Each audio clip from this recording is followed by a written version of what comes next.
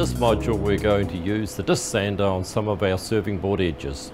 We've already done the internal curves, now it's time for the external curves. Here is the machine. Always sand against the downward side of the disc. The rotation of the disc forces the timber down onto the table where you can keep control. Put your workpiece flat on the table.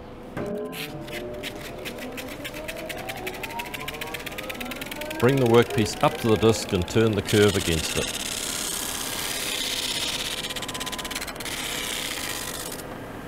By using the table, you get a lot of control over the process.